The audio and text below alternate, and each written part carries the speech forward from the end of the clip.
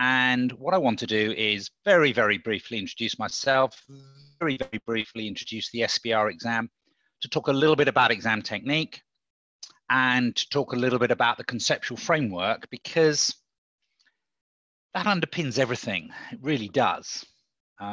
So that's how I'm planning on doing it.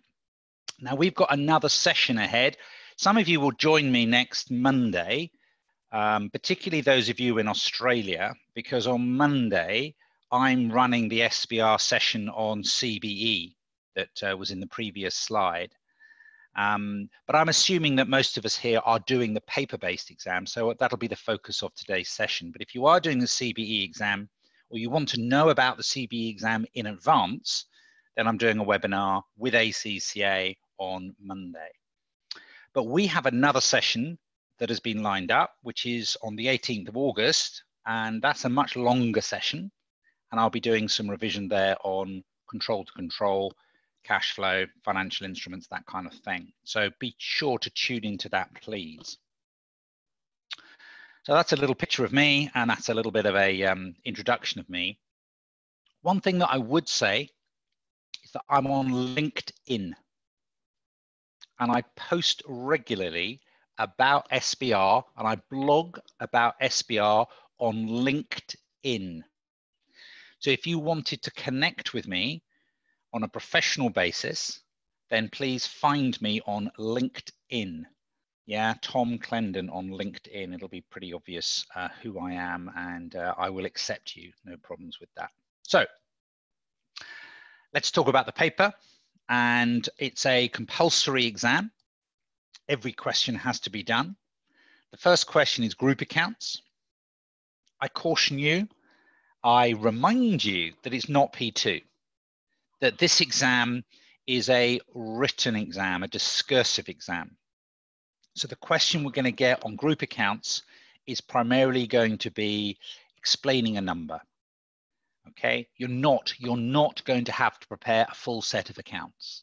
So make sure that you practice group accounts questions that are SBR questions, not old P2 questions. Question 2 in section A will have an ethical angle to it. So you must know your ethics. That's really key and important. And question 3 and 4 are around accounting standards. It's really very applied. It's really very practical. You are going to have to think in the exam on this feet, on your feet. When you did FR, it was MCQ. When you did FR, you were often tested on the definitions. Here, you're having to write, you're having to explain, you're having to think. So I've got some opportunities for you to demonstrate and practice those skills coming up in a minute. You can see that I've referenced there the conceptual framework. And the conceptual framework, trust me, will be there in the exam. Somewhere in the exam, there will be a reference to the framework. And even if there isn't, you think, a direct reference to the framework is such a useful tool to be able to answer questions, to come up with solutions to current issues. So there's a little something about the SBR exam, which sort of tries to sum it up a little bit. Takes your knowledge that you've gained, adds in a few accounting standards, tests it in a practical situation. Yes, there may be some numbers, but it's about judgment. It's about understanding the principles. You are training to become a professional. You are training to become a qualified, chartered, certified accountant. You are not practicing to become Google. A client will not walk into your office and say, what is the definition of impairment? A client will walk into your office and present you with a practical problem, and you will then have to identify that it's impairment that there's an impairment review that needs to be undertaken. So it is important that we think. It is important that we reflect. And that's going to come out now in my next phase. So I've introduced myself. I've introduced the exam. And now I'm about to talk about the exam technique. I'm just going to pause for a moment in case there are any questions about the exam itself and the structure of the exam that anybody has. I'm not going to pause for long. So if you do want to ask a question on anything that I have said so far, you have to be pretty quick off the mark. But there are no such questions. There are no such questions coming through. Yes, you will get the presentation slides after this. Yeah.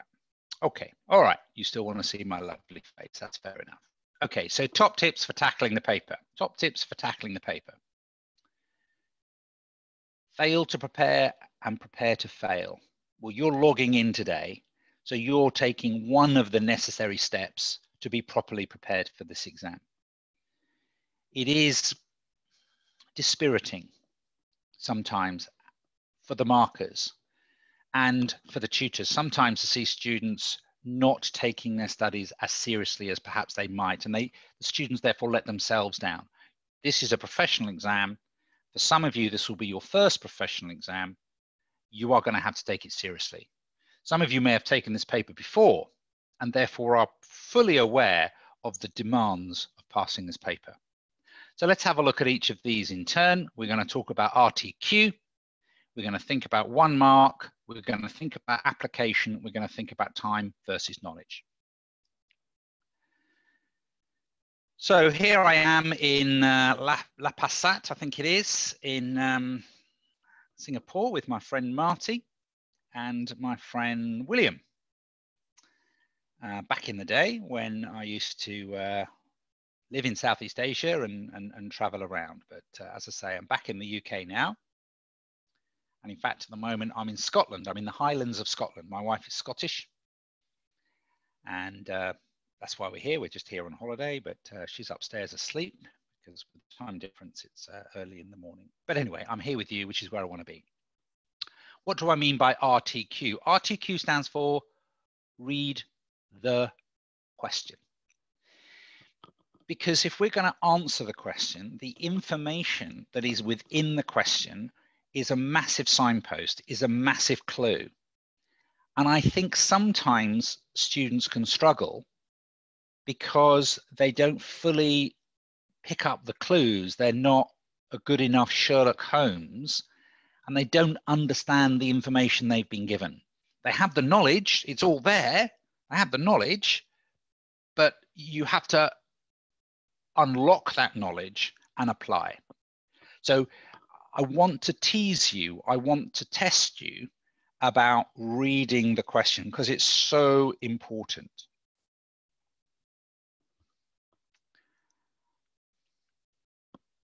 Chat box. If you are told the asset is damaged, now I want the name of the standard rather than the number of the standard. Which accounting standard, which accounting treatment springs to mind? Fantastic. I'm hearing impairment. I love it. I'm hearing impairment. I love it. Thank you. No, thank you, Tiff. Yeah, thank you, Kai. Thank you, Lo. Yeah, thank you, Zhang. Yeah, brilliant. Yeah. So pretty basic. Yeah, an asset is impaired when the carrying value exceeds the recoverable amount. And if an asset is damaged, that is a clear indicator of impairment. Some of you know that it's ISA 36, some of you don't. I don't actually care. There are no marks, I repeat, no marks in the exam for knowing that it's IAS 36. You can simply say the standard on impairment, and that is okay. If you have a non-current asset and management have decided to sell the asset, that is a clue that you should be accessing your brain. You should be thinking about a particular, yes, yes, yes, Tiff, yes, Lim, yes, Alvin, yes, Zian, yes, good. Non-current assets held for sale, yes, IFRS 5, correct. Mandy, spot on. So It's a clue, isn't it? It's a clue. No, Prem, you do not need to write the words IAS 36 or IFRS 5. What you need to be able to do is to say the standard on impairment. Yeah, or is it held for sale? So management have decided to sell the asset is a clue to get you to open up the box of held for sale, and there will be other clues within the scenario. So if an asset is to be classified as held for sale, not only has there to be a decision, but there has to be a commitment, an active plan. The asset has to be in a suitable condition for immediate sale. The asset has to be highly probable that it's going to be sold within 12 months. And all of this information may be given in the question, and you may have to sift it and judge it, because you need all of those conditions in place at the year end.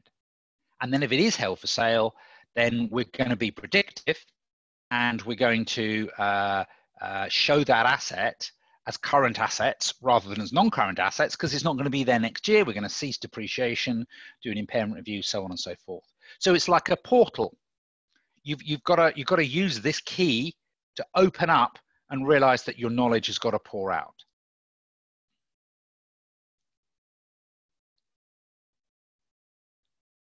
I think there's more than one accounting issue. That if the company has green credentials and has recently put an oil rig in the sea, I think there is more than one accounting issue. What accounting issues occur to you? Environmental issue, I love it. Provisions, decommissioning, yeah? Excellent, yeah? A little bit of sustainability, yeah? I mean, you could criticize them perhaps for not being sustainable, but from a pure accounting purpose, and if you make a provision, which you do, well, I'll talk in a minute about if you make what needed to make the provision. If you make the provision, what's the other account? Where's the debit? If you make the provision, where's the debit? Is it an immediate expense? Is it the element? Debits are either assets or expenses. So if you, okay. So Melvin says non-current assets. Susanna says expenses. Christine says assets. Okay, all right, let me step back a little bit. Let me just step back a little bit. Because we've got green credentials, what effectively we're saying is that we're an environmentally credible oil company, if there is such a thing, if that's not too much of an oxymoron. In other words, what we're saying is that we have issued detailed public announcements that are raising the expectation that we're going to clear up the mess. So bear in mind a provision is a liability of uncertain timing or amount. Bear in mind that when you put up an oil rig, there will be a cost to taking it down, and you've committed with your green credentials to take it down. So to make a provision, there has to be a present obligation, legal or constructive, arising from a past event, which is probable outflow, capable of reload. Well, sometimes there's a legal requirement to take the oil rig down, but here, because you've got green credentials, there is a constructive obligation that the green credentials is creating a valid expectation. And the past event is the installation of the oil rig. As soon as you've done that damage, you become obliged to clear up that damage. Now, therefore, you recognize the liability in full. You recognize, oh, Alvin, thank you. Oh, that's brilliant. Yeah, Anis, absolutely. Yes, spot on. So you recognize the provision, you measure it at present value because it's payable in the future in 10 years' time. And the debit is to non-current assets. You capitalize it because in effect, it's like an installation cost. In order to get the benefit of the oil rig, A, you have to have the oil rig, capitalize that cost. B, you have to install it. And C, you have to uninstall it. You have to decommission it. So yeah, you capitalize the decommissioning costs, amortize that over the period, and unwind the discount on the liability. Wow. Now, for some of you, that may be FR, but it's the sort of thing that I see coming up again in SBR. And again, there could be some issues around sustainability and accountability on those areas. Fantastic. Right. Now we're getting a little bit heavier. The company has guaranteed a loan taken out by the director. So there's no money changing hands here. The company doesn't have a cash flow at all, but the company has guaranteed a loan taken out by the director. So Ming Kai Chai is coming up with contingent liability. Carolyn is coming up with related party transaction, and you're both correct. This is the joy of SBR, that it's an integrated, dynamic scenario, that the company guaranteeing a loan taken out by the director is a related party transaction. Even though, yes, IFRS 9 as well. Brilliant, Xiang, brilliant. So we've got 3 separate accounting standards that I'm going to have to talk about, yeah, just in one sentence. And obviously in an exam, this is slightly spilt out a little bit more because you might be given the name of the company, the amount of the guarantee, all that kind of thing. So first things first, it's rare in the exam that you will be told you are now about to be tested on related party transactions. It's rare. What you're going to be given is a transaction with a director, or a transaction with a subsidiary, or a transaction with a major shareholder, and you've got to then click, hang on a minute. A director is a member of the key management, therefore they are automatically a related party. So disclosure in the notes is the first thing, and that is worth a mark, maybe 2 marks, yeah? That you've identified that it's the directors are related parties, and as a result, there must be disclosure in the notes. And if somebody's deliberately not disclosing information in the notes, trying to hide this, then there's an ethical angle around integrity. Secondly, contingent liability, because the company has a potential obligation to pay money out if the director defaults on the loan. Now, I think I'm being reasonable. The chances of the director defaulting on a loan must be slim. 5%, 20%. I mean, it's not probable, is it? It's not, it's not probable that the director is going to, it's not a reasonable thing to say. So yeah, I think it's a remote or a possible situation. If it's remote, then under ISA 37 provisions, you're just ignoring it. If you think it's possible, then there would again be a disclosure in the notes. But in a way, there's a disclosure in the notes anyway, in respect of the related party. So at this moment in time, there's no debit and there's no credit.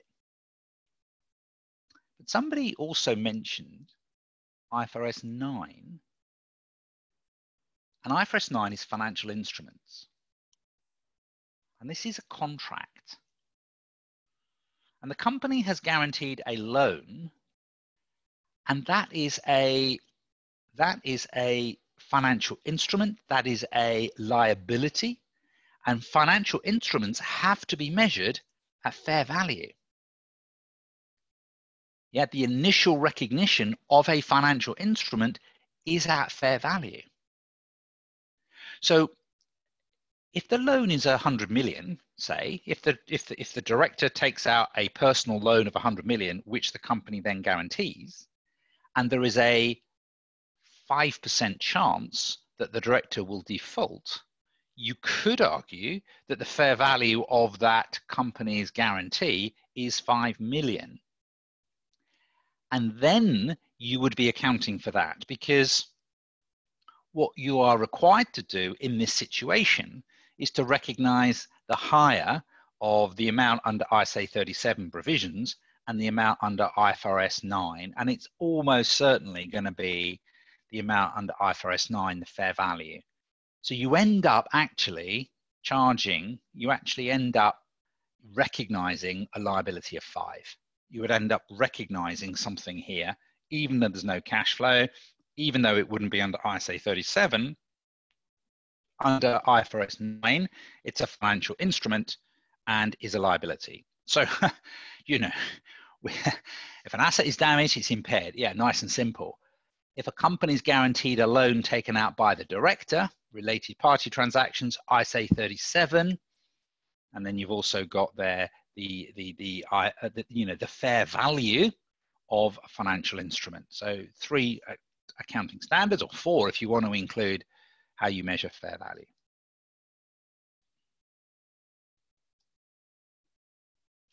It's not a photograph that I took, but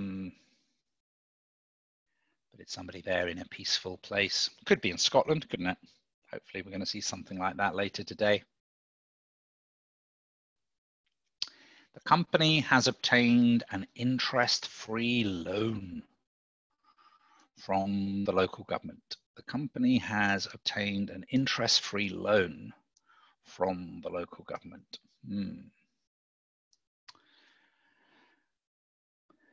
Yeah, good. Oh, yes, government grants. Well done, Vincent. IFRS 9, yes. Yeah, it's more than one accounting standard, isn't it? How would you measure the financial, how would you measure this? If you've obtained a loan, how would you be measuring that loan, that initial recognition of a liability under IFRS 9?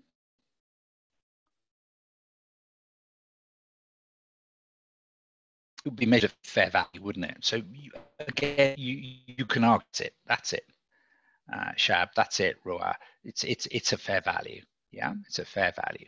Good. So can I just step back very briefly for a moment? The company is obtaining an interest-free loan from the local government. Now, what that is telling me is that every word in that statement is relevant. It's government. And I would rather have an interest-free loan than pay 10% on the loan. So there's a financial benefit that I am receiving because it's an interest-free loan. So there is an element there of financial assistance involved.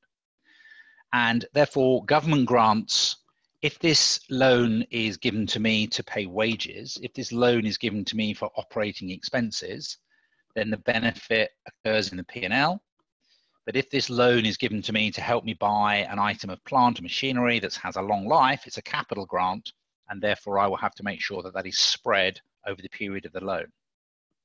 So if we imagine the loan is 10 million, for want of a simple number, if we imagine that the loan is a 2-year loan, what you would initially do is debit cash 10 million. But your liability would initially be measured at the present value of the future cash flow. So there's a 10 million, debt you take to cash coming in. The credit is a smaller number because the credit is the 10 million at the present value of the future cash flow. And so if numbers were required, they would have to be discounted. So if you were given a discount rate, you could work out that it might be, I don't know, 9 million, and therefore effectively there's a 1 million credit. I understand there's a couple of questions coming in on the Q&A box. I'm not going to look at the Q&A box during the session. Please use the chat box. But the question is correct that we recognize the hire of ISA 37 and IFRS 9 in that situation, and it'd be IFRS 9 that mentions that requirement. So yeah, I think we've got that, and I'm interested in you understanding that there's a benefit to an interest-free loan, that your initial recognition is a fair value, and that you can explain that. All right, because realistically, if numbers come up, they're easy. If numbers come up, they're supportive. It's your ability to write. Yeah, and you know, this is where I would love to be able to kind of, you know, come down the computer and kind of, you know, mark your work and see your work. But in this format, that's not possible. Other formats it might be. Right, okay. I suppose this is more to do with question 2.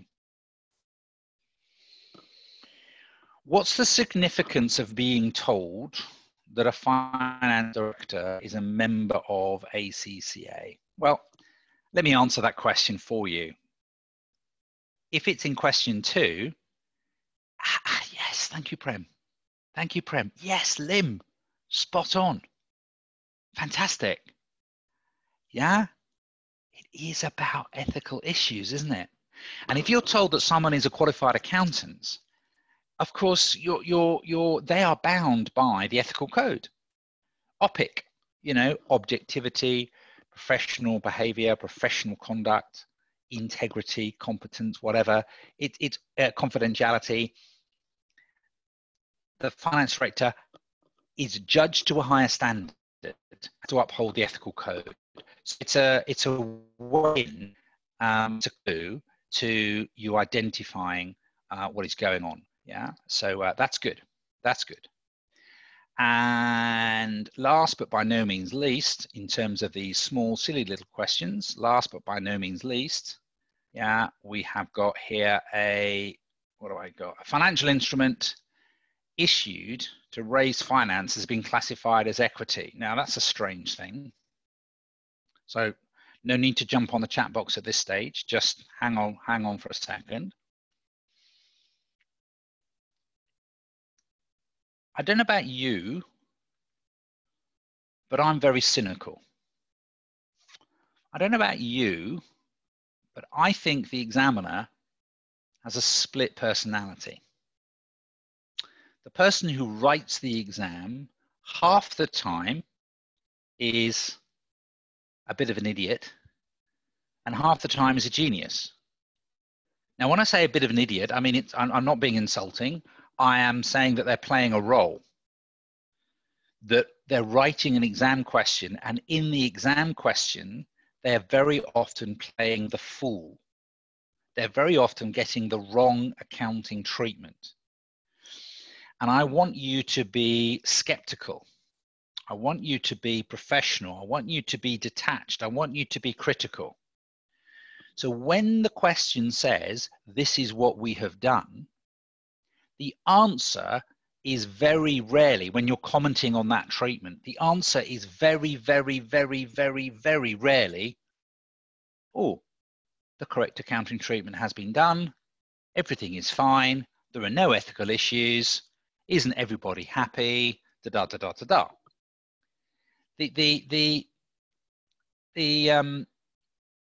The reality is that although the examiner is making deliberate mistakes in the question, you know, in his answer, that they're setting out the correct treatment, and your answer has to set out the correct treatment.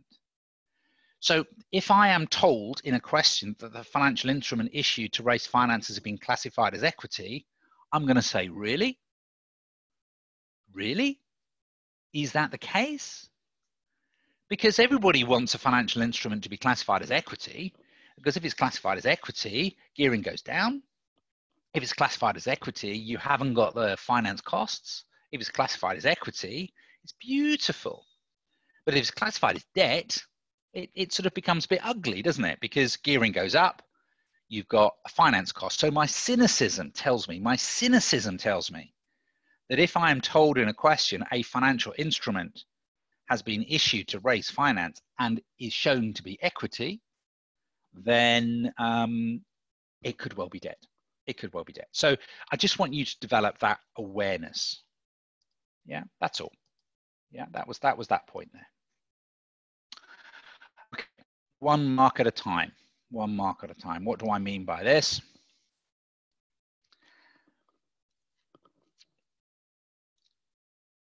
I assume you've read the marking guides.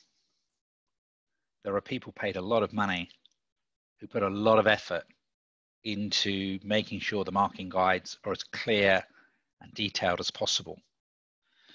And when you look at the marking guides, you tend to see that there is one mark available for each valid point. So the markers are generally awarding you 1 mark, 1 mark, 1 mark, 1 mark. And if you can get into that mentality of how an examiner marks, then it'll help you in the way that you present your answer, the way that you tailor the length time that you spend on the question, and the way that you think about how you write or whether you number crunch. So marking guides are very important, reflective. You've got to plan your answer. And if a question relates to a particular situation and it's, say, worth 5 marks, then perhaps you've got identification, with definition, you've got to apply, discuss, apply, and then come to a conclusion. So think about how you structure.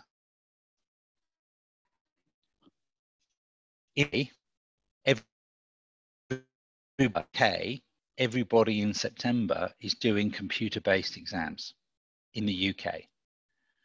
Now, I know it's been explained to you, things are moving over to CBE for you guys later on.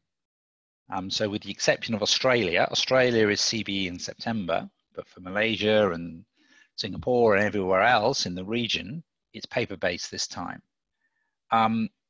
When you come to move to CBE, there is a process of change. Change is always a little bit awkward, but there is a benefit from a marker's perspective in that we won't have to read your handwriting. And there's a benefit from your perspective is that you're able to edit your answer. You've got to plan in a handwritten paper, you've got to plan. You can't just start writing because you've got to say, hang on a minute. If it's worth 5 marks, I'm going to try and say 5 things. And you need to write in small mini paragraphs, please. I like white space. When I'm marking a script, if I've got a whole page of numbers, if I've got a whole page of words, it turns me off. I need to have what you think is worth 1 mark, what you think is worth 1 mark, paragraph, space, may even be a sentence, right? Space. Yeah, so you're challenging me. It makes your answer look longer too. All right, if you've got a little bit of white space, it's better presented.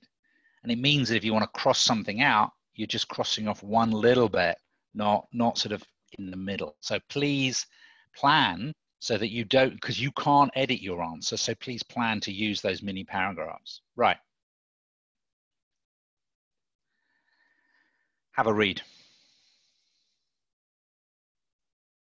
Have a read.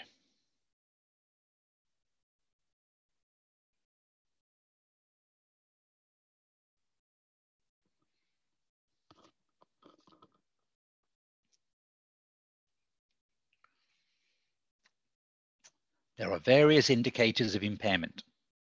Some are external, market values declined, or there's an increase in interest rates. Some are internal, when the asset is idle or even damaged. An asset is impaired when the carrying value of an asset exceeds the recoverable amount. The recoverable amount is the higher of the value in use and the fair value less cost to sell. The fair value is determined in accordance with IFRS 13. The value in use is the present value of the future cash flow. The discount rate to use is the current market risk-free rate of interest.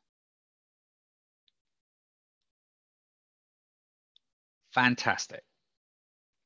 This answer is absolutely technically correct. I love it.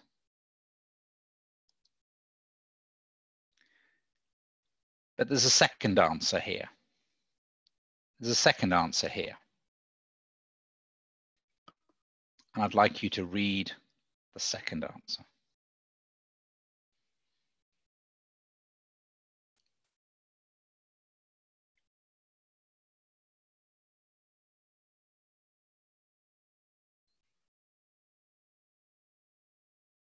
Which one do you prefer? Which one is the better one? A or B? Which one do you prefer? The second one, A or B?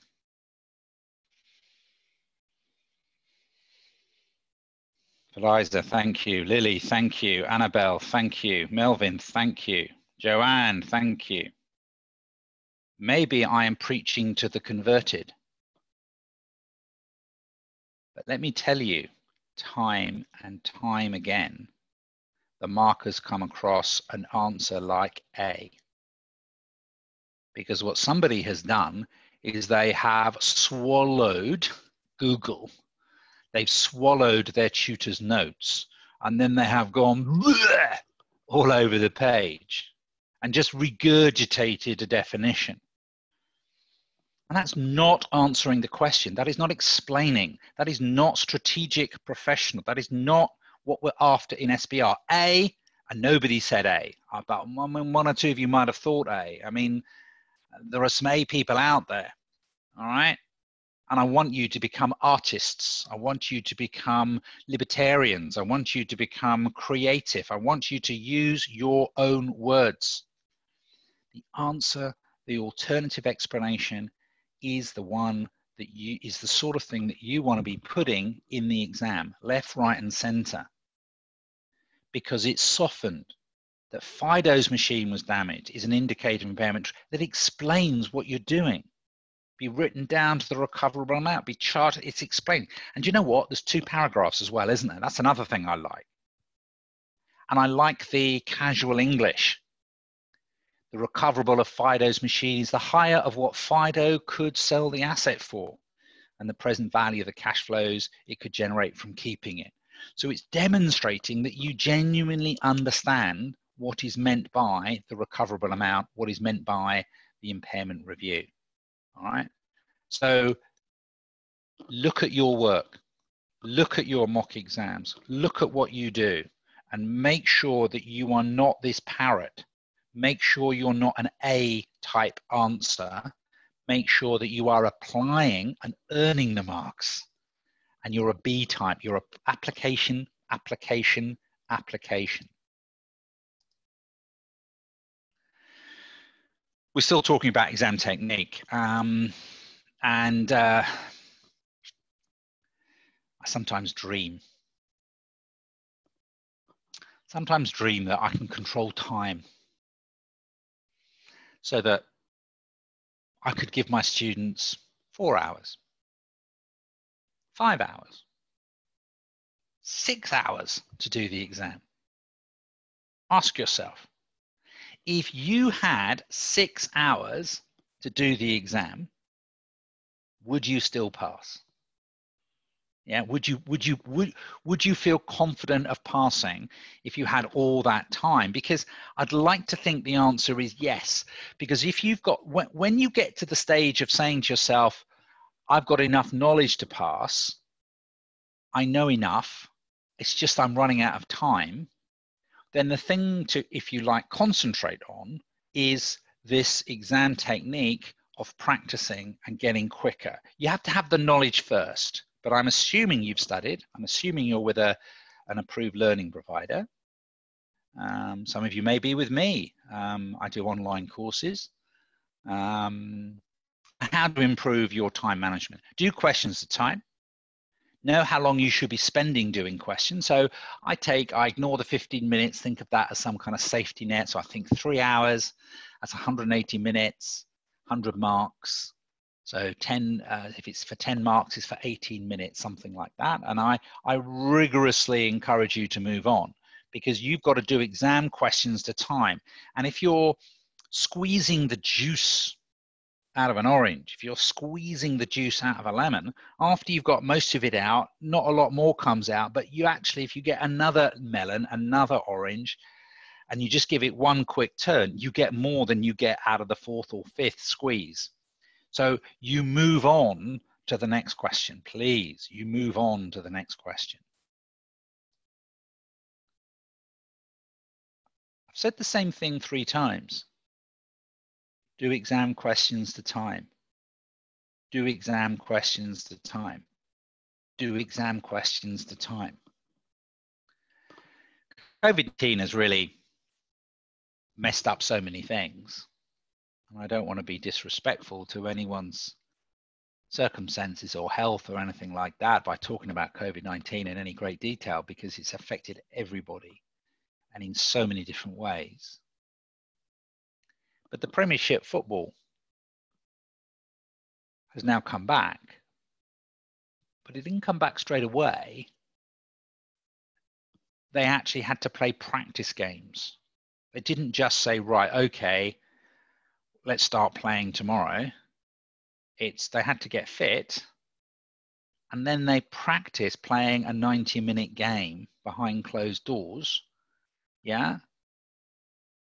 Some teams even played each other. I think Spurs and anyway, whatever. Let's not get into the detail of it. You're only going to be properly prepared to do this exam if you've done exam questions to time. And, you know, that's something I passionately believe in. That's something I provide my students with, and a marking service too, so that you get feedback. Ideally,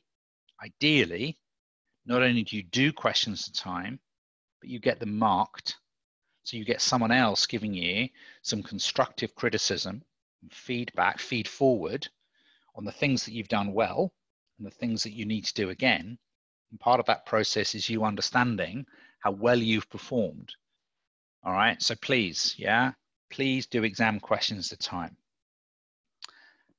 Right. I'm not going to go away, but I'm just indicating that we're kind of halfway through, and that there are two main things that I was achieving here today. One is to talk about exam technique and stuff, and the other is talk about the framework. And I'm just marking this screen here. So I'm just going to have a moment, and you can have a moment. So this is a 2-3 minute break of concentration. So if you did need to stand up and stretch, if you did need to go to the toilet or check your Facebook or whatever, now is the time to do so. Now is the time to do so, yeah. Or maybe now is the time to quickly go on LinkedIn. If you have a LinkedIn account, then I have a LinkedIn account, and we can connect with each other on LinkedIn, because I post regularly all about SBR. And so if you're serious about passing SBR and you just want a little bit of extra information, please connect with me on LinkedIn and take it from there. You'll see I've got a series of small sort of blogs and posts and stuff that you've got free access to. Chang, yes, you've missed some earlier part of the session. It is going to be recorded. It is being recorded. And my colleagues at ACCA will be circulating you links to any recording.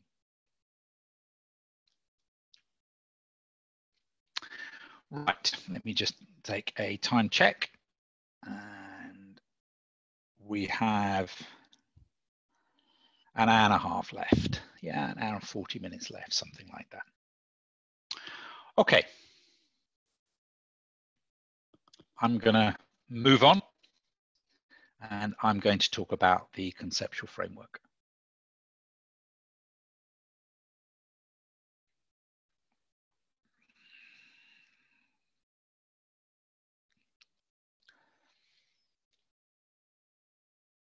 It's a little bit of a mug's game to tip, but you know and I know that question 1 will be on groups, that question 2 will cover ethics. And if you want a tip beyond that, that is definitely going to come up, it's the framework, because everything relates to the framework, as we're about to see. And it's still effectively a current issue. It always seems to be there. And as I was saying earlier, a little bit like related parties, you may not see it aggressively flagged up in the question, but it appears in the answer, or it appears in your thoughts. So, okay, so let me start at the beginning and start fairly quickly to talk about what the framework is. The framework is theory. The framework is not an accounting standard. The framework is the beginning. In the beginning was the word, and the word was the framework. So it's a foundation, it's a base on which the accounting standards are built. It's a series of ideas, a series of values, a series of principles. And in a way, it's like a constitution, because when accounting standards are being written, they're going to be written in accordance with the framework, in accordance with the Constitution. So to that extent, you can also think of the framework as a map that points to the future, the way we're going to go, because it's an influential document in the way that it defines assets, defines liabilities, sets out useful information. That's going to have an influence on future accounting standards, which is why it's such a current issue and always comes up. But it is very heavy. It is very theoretical. It's not practical. And if you have a conflict between what the theory says in the framework and what an actual specific accounting standard says, then I'm afraid you always follow what the specific accounting standard says. Now, the benefits of having a framework is that we have a thought through, coherent approach to accounting standards, and that we're able to solve problems in the absence of an accounting standard. There is no accounting standard on Bitcoin, but it's come up in the exam. There is no accounting standard on crowdfunding, but I believe it will come up in the exam. Crowdfunding. And how do you account for crowdfunding? How do you account for something when you don't know what the accounting standard is going to say? Well, you're going to have to think. And you're going to have to use the language, you're going to have to use the principles, the core values of the framework to come up with an accounting treatment that you think the ISAB would come up with. But they're a slow beast. It takes them several years to catch up. And, you know, we don't want to have over-regulation. We want to have a principles-based approach, and the framework is that principles-based approach. By having a principles-based approach, we should reduce creative accounting, and it also contributes to communication. If I'm honest, I think it's very unlikely that you're going to be asked directly what is the nature of and what are the benefits of the framework. You know, it's not an academic exam, it's a practical exam. But I wanted just to kind of cover that. Now, why was it revised? It was fairly recently revised, and it was revised to make it bigger and better. Bigger in the sense that there are new chapters. Now, clearly those new chapters are more examinable. They're the current issues. Measurement, cost or value, presentation, P&L, OCI, recycling. We're going to have a look at those. Yeah, we're going to have a look at those. I'm going to focus on those areas, all right, because there are new chapters. We're also making it up to date, changing some little areas here or there which are slightly less important or less sexy to me anyway. Okay. Rightly or wrongly, you need to rote learn, you need to know this definition. It's key. An asset is a present economic resource that you control as a result of past events. And an economic resource is a right that has the potential to produce economic benefits. Now, back in the day, the word was probable flow. So we're now talking about the potential for economic benefit. So it's probably a slightly looser definition, which may result in more assets being recognized when it's relevant to do so, if we can faithfully represent them.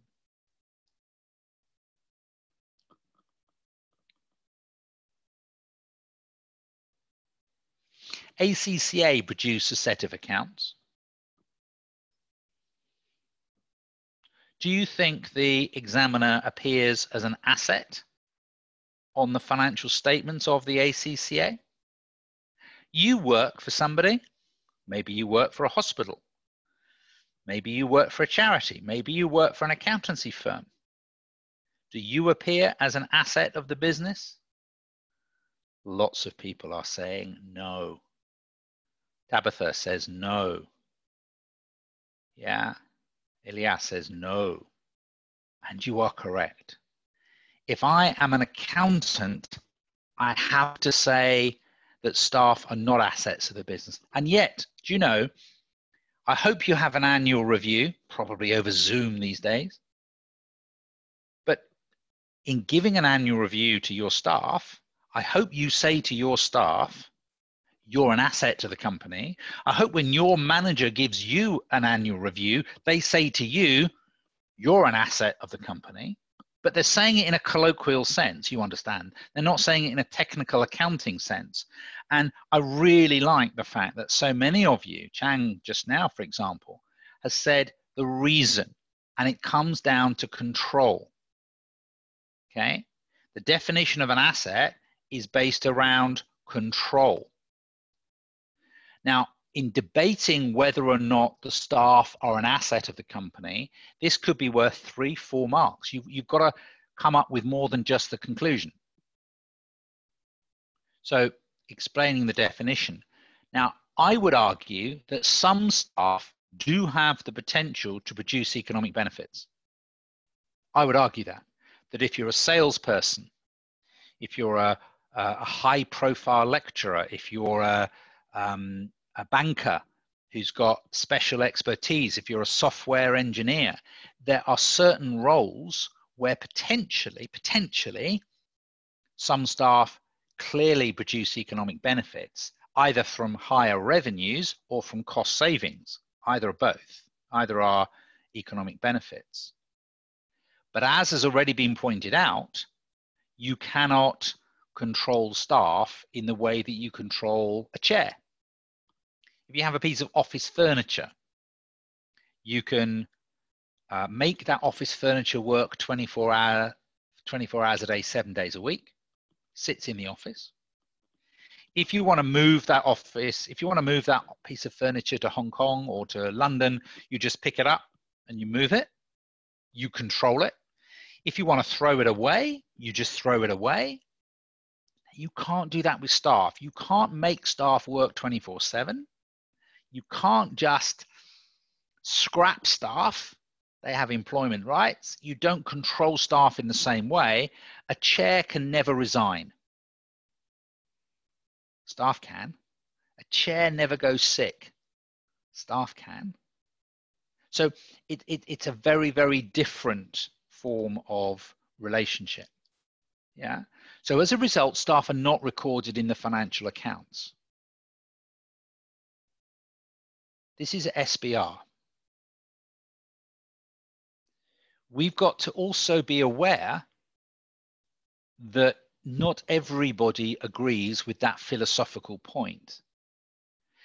Because in a knowledge economy, it is the staff that are the business.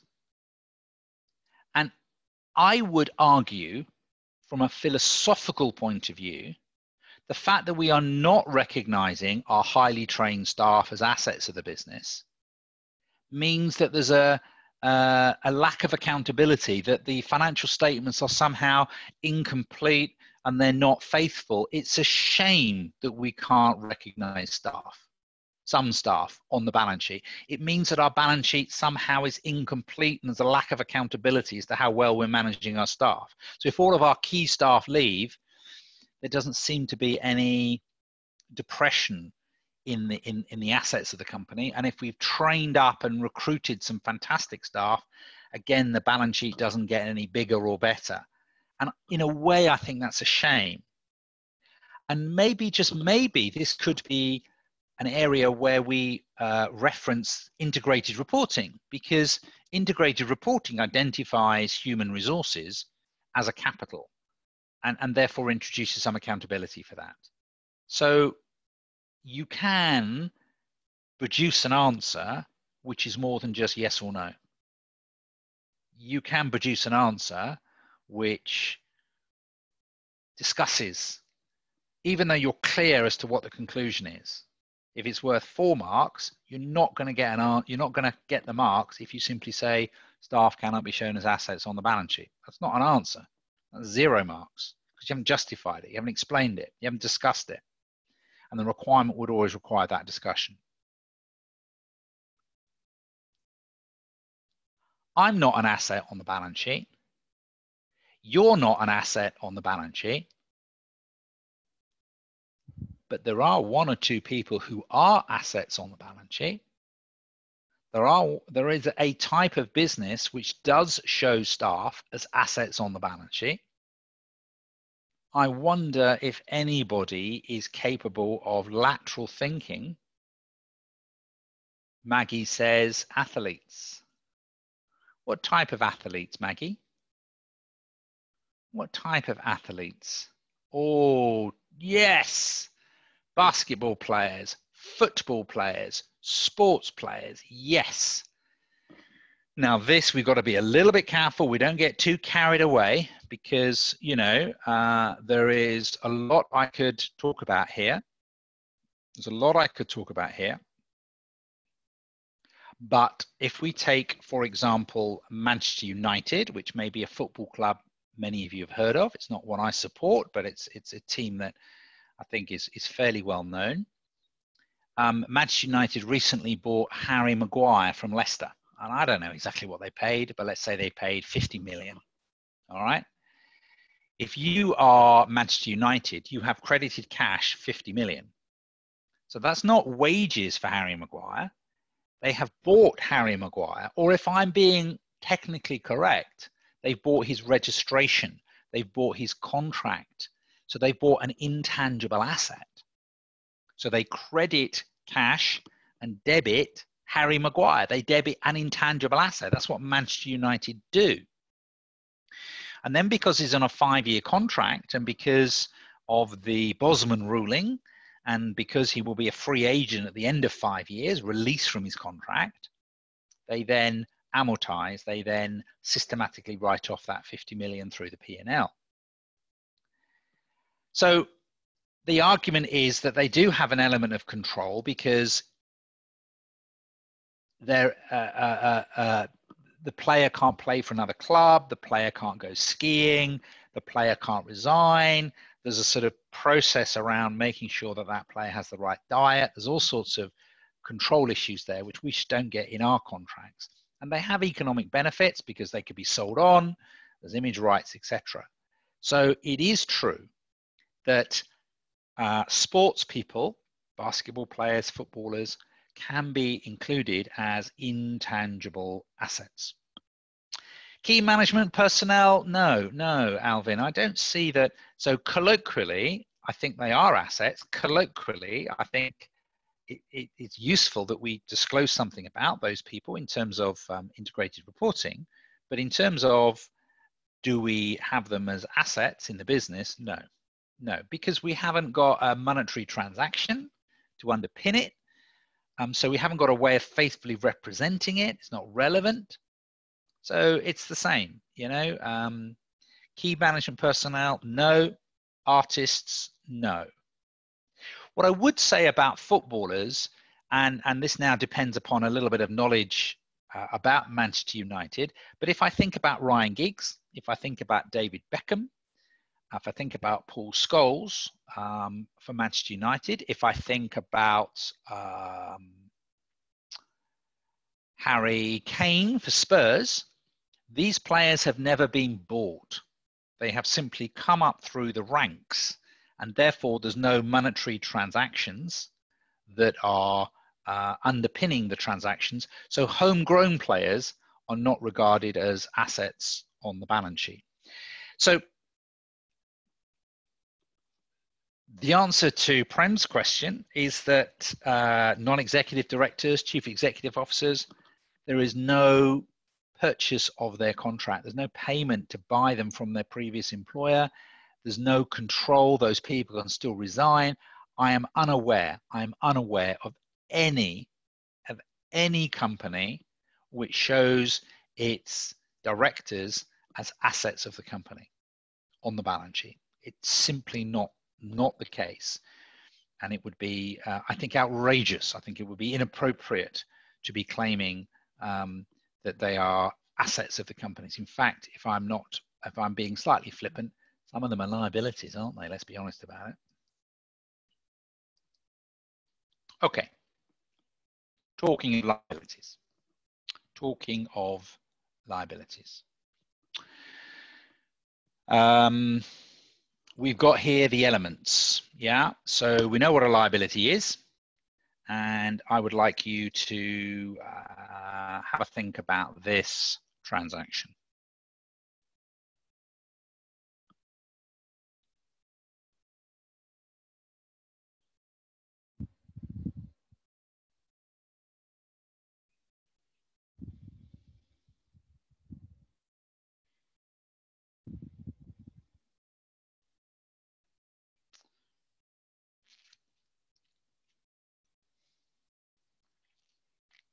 Maybe you've got pen and paper. Maybe you want to write something down about this. I don't know. Maybe you want to do a screenshot. I don't know. I don't care. But I want to talk about this transaction for 5 minutes. I want to really make sure that you understand what is happening here.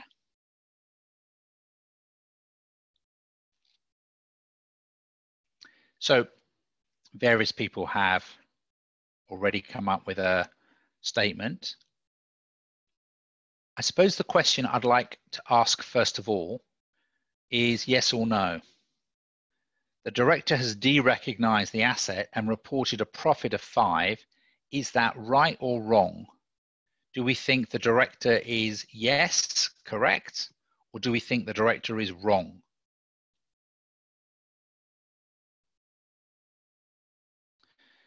April, Afak, Zian, Chang, I love you all. Fantastic. Fantastic. Lovely. Yeah, maybe I can cut through this like a knife through butter. Those of you who are your keyboard warriors, those of you who are articulating to me, are telling me it's wrong. And it is wrong. But in the exam, we've also got to, so that's good cynicism. Yeah. And some of you are referring, now there's no reference to leaseback. But I do like the idea that some people are coming up with the idea of substance and principles and loans. So let me whiz through some of this. The land has a value of 100. It's carried at a cost of 55. That's allowed. Even if it's an investment property, PPE, you have a choice as to whether you have the asset at cost or value. You have a choice. Now we're selling it, so it's perfectly legit to have the asset in the books at 55. Now you're selling it for 60. Selling it, I suppose, means you're passing legal title. Now, the first thing that occurs to me is this smells, because we're selling it for 60 when it's worth 100. And I don't like that. That makes me suspicious. Secondly, there's a call option. And we have to understand what a call option is. An option is a choice. If it's a call option, it means me, the seller, is able to call the asset back. I am in control of calling. I have sold the asset and I have an option to call it back. So it's the seller who has the choice whether to repurchase the asset for 66. Hang on a minute. Hang on a minute. If you've got the choice to buy something for 66 in a year's time, which is worth 100, there's no choice at all. It's not really a choice. It's not really an option. Because if we've got the ability to buy it for 66 and it's worth 100, every single one of us will buy it.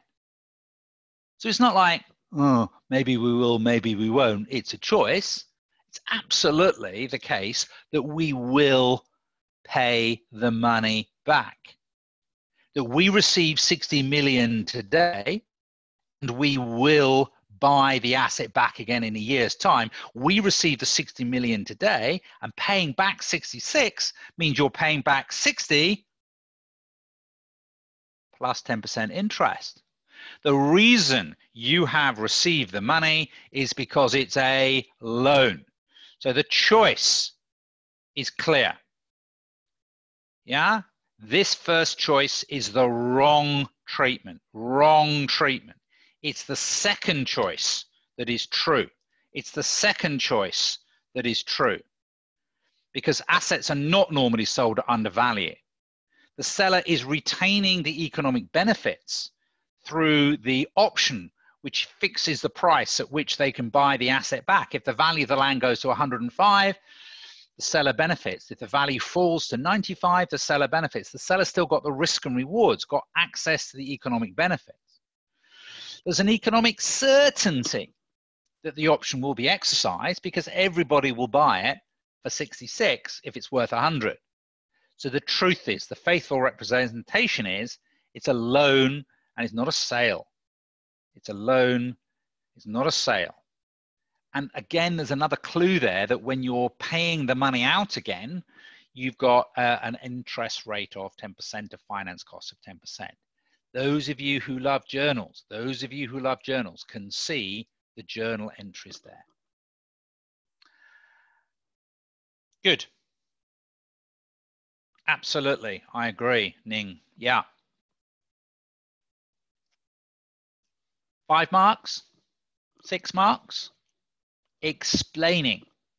And the answer is based around the core definition of what an asset is, what a liability is, when we recognize, when we de-recognize, and there's a few simple numbers there. So it's not an MCQ scenario, it's not a bookkeeping scenario, but it's understanding and you know, using the framework to come up with an answer like that. I'm just pausing here for a second. I'm just checking my time. I think we've got another 15 minutes to go. So that's all right. Yeah, that's all right. Good. Chapter 6 is a new chapter. All right. And what chapter 6 says is, look, I'm from the UK. All right. I'm from the UK, so I can talk about my country in a way which is not going to upset anyone else, because I can talk about my country because it is my country. Now, my country is not a communist state, and it's not a fascist state. So, for example, I went to school in a state school, but my nieces and nephews, they go to school in a private school. So when you're ill, sometimes people in the UK go to a National Health Service, a government hospital, but at the same time, we've also got a private healthcare system. So we're not exclusively a government economy. We're not exclusively a state communist system. Neither are we exclusively 100% free market economy either, in that we do have a government that intervenes in the market and provides certain things.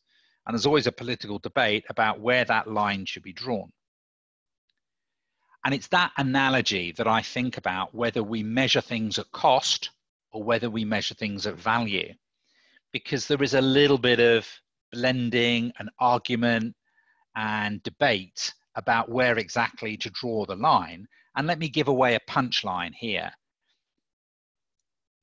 In the UK is a mixed economy. The UK is a sort of social democracy. The UK has government and private sector side by side. And in financial reporting, we have cost and we have value side by side. They coexist.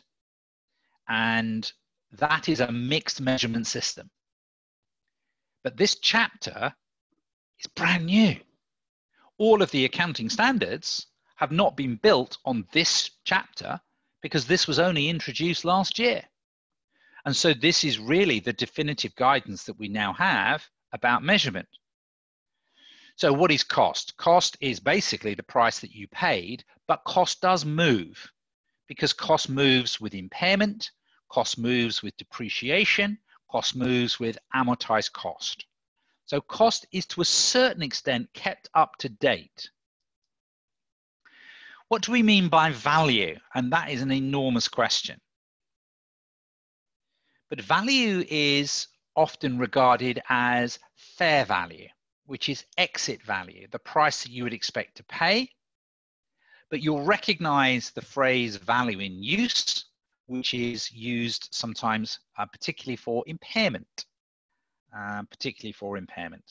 So don't worry too much about current cost. There's not really a lot of accounting standards which concentrate on current cost. So there are two areas there of cost and value. Value is up to date. Value is fresh. Yeah. Now, what the framework says is going forward that we should determine whether an asset or liability should be measured at cost or value on a case-by-case basis, and we'll come up with different conclusions. So it's a mixed measurement system. Now, cost is very much our traditional basis. Yeah, cost is very much our traditional basis. And traditionally, it's regarded as objective because you've paid for it. Traditionally, it's regarded as reliable because it's underpinned by a transaction. And traditionally, it's regarded as being out of date because it's backward looking. It's what you've paid for it. But I think I've already said that it's updated by impairment, depreciation, amortized costs. So maybe it's not as negative and old-fashioned as you might think. And maybe that updating creates some uncertainty and a subjectivity. Now, if you believe in useful information, you want information to be useful, it has to be relevant. And relevant information is predictive and forward-looking. So fans of value are loving, fans of useful information, relevant information are loving value because it is predicting basically what you could sell an asset for, and that's predicting the future cash flow. But if you're never going to sell the asset, there is a strong argument which says you shouldn't use value. Amortized financial assets that have passed the cash flow test, financial assets which are solely the payment of principal and interest, where the business model is that you are never going to sell the asset, IFRS 9 says that must be at amortized cost because no one cares what the asset is worth because it's never going to be sold.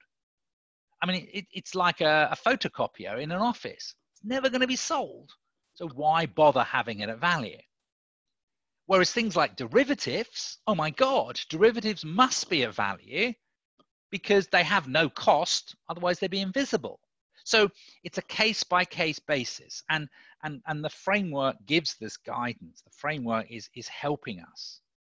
Yeah, it helps us. And what the framework says is that we've got to use our common sense. The framework cannot tell us what to do. Our parents cannot tell us what to do every minute of every day. They have to instill in us certain core values and principles so that when we come across new challenges in our lives, then we do the right thing. And what the key words for the framework is always relevant, predictive, forward-looking, confirmatory, relevant, makes a difference to the decision-making process. Yeah, faithful representation, it's about being complete. You know this. Yeah, error-free, substance over form, faithfully representing.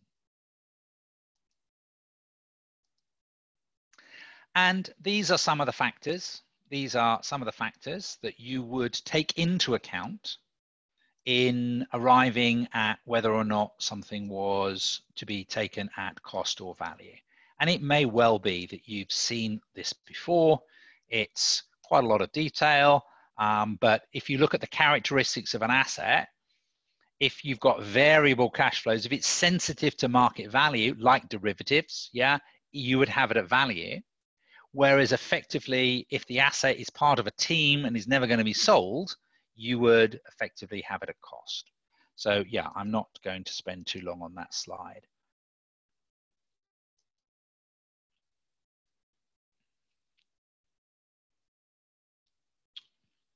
Sheep, lambs.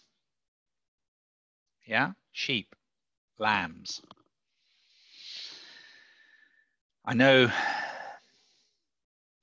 maybe I could have used chickens, but Somehow chickens seem less material. A sheep is kind of a bit more of a chunky thing.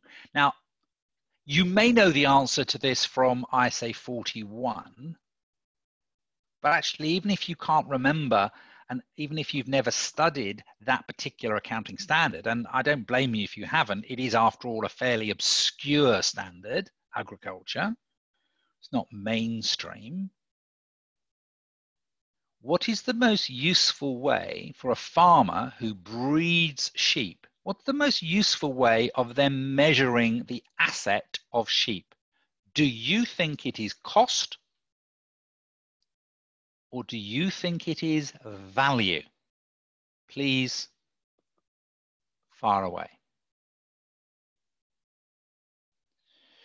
Ruha says value, Sophie says value, Nina says value, Ilya says value, Tabitha says value, Jeremy and Annabelle, Jeremy says cost, Ho Ching Yung says cost,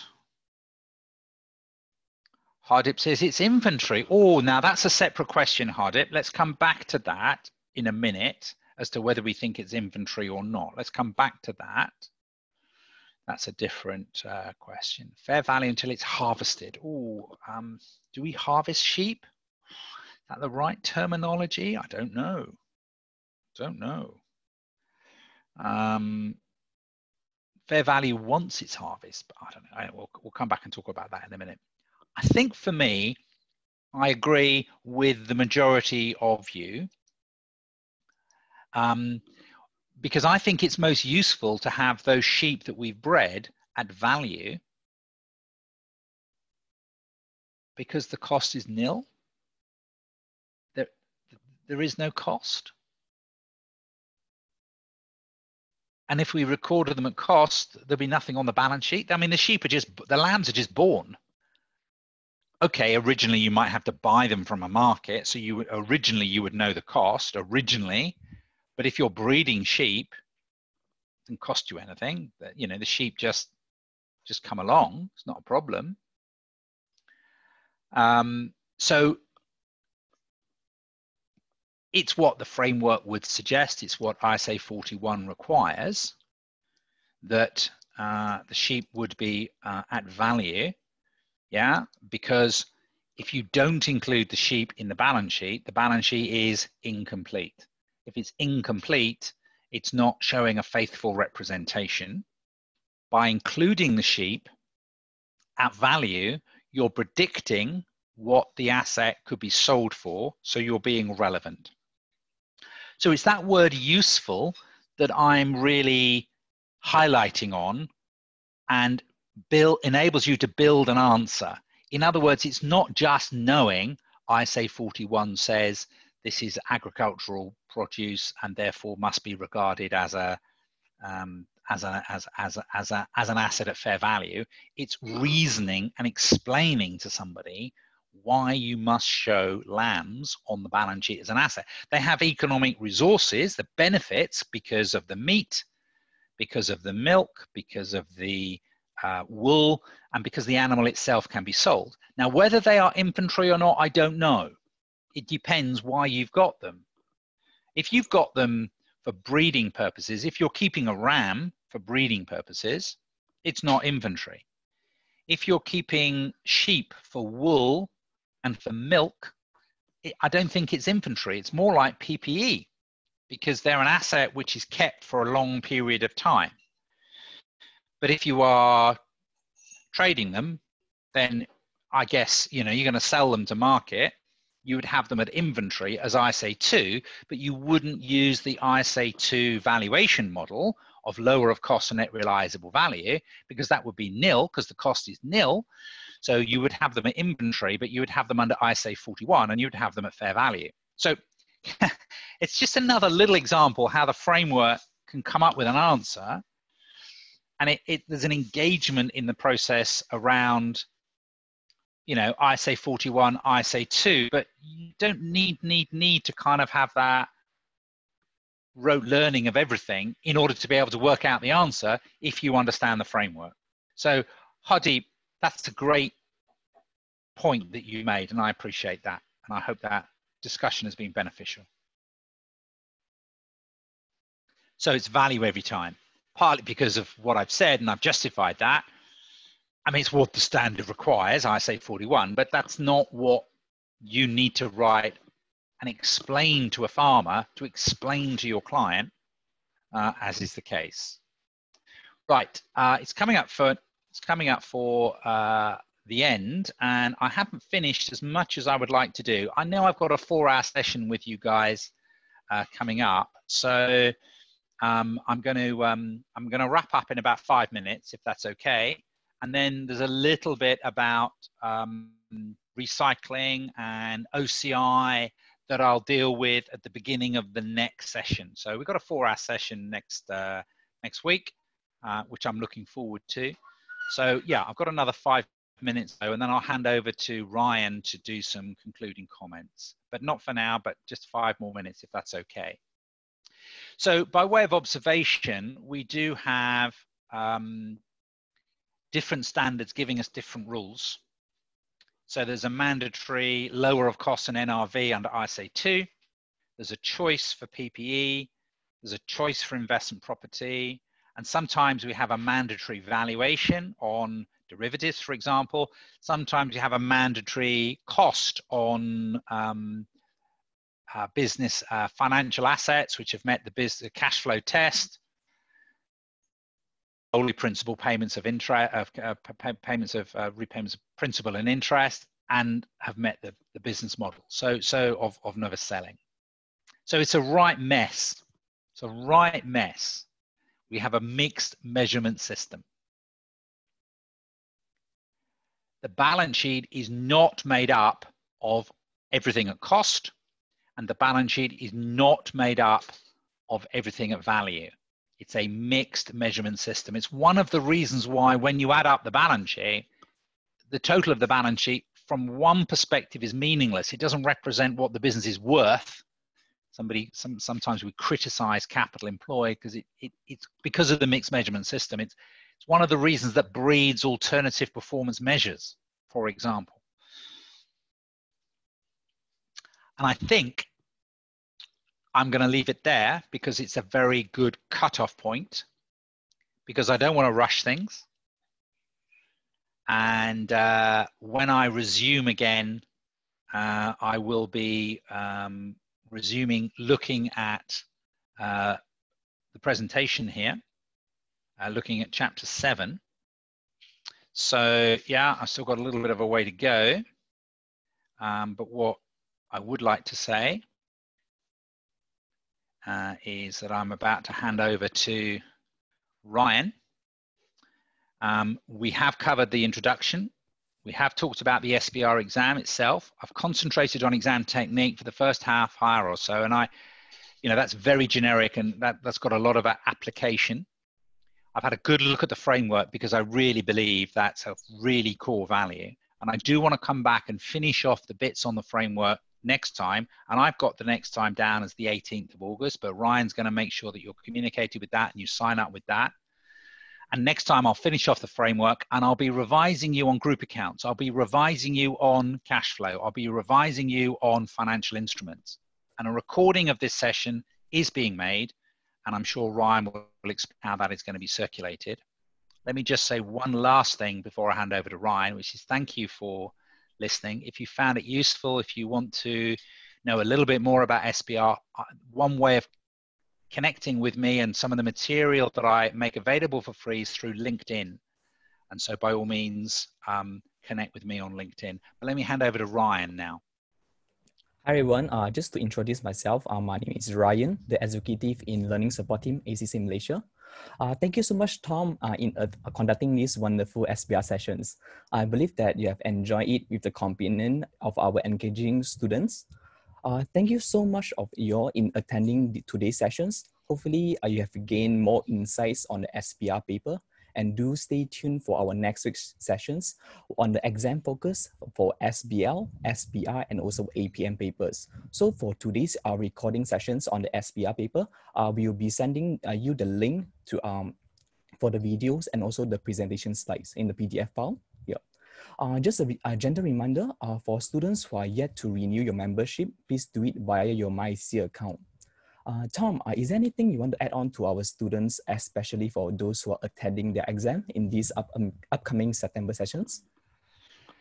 Yeah, I mean, I think the ACCA are providing everybody with a lot of resources, and I would encourage them to take advantage of those resources. So I know that we have another session coming up, and that's going to be a much longer session. So I will be able to cover more detail, and I'm going to use that session to concentrate on, again, the core things that tend to come up in the SBR exam. Obviously, I haven't seen the exam. You know, I don't know for sure exactly what's coming up, but I've read the examiner's reports. I've looked at the previous papers. There are certain core areas, and that's why I concentrated on the framework today. And my beginning bit was informed very much from feedback from the examiner about, you know, areas that students who are marginal need to improve. Now, you know, honestly, Ryan, I was impressed with the keyboard warriors who were responding to me and helped make the session very interactive. Yep. So I thank them for their participation. And I look forward to next time's session, and I look forward to connecting with some of the students perhaps on LinkedIn as well. Definitely. Yeah. So all students, this is not the end of our regional student virtual conference. We still have 2 more days to go. Do join us in the sessions tomorrow and the day after. See you guys there. Bye-bye. Bye-bye. Thank you very much. Thank you, Ryan. Thank you, everybody. Thank you, everyone. Have a good day. Have some food for me. Have some seafood.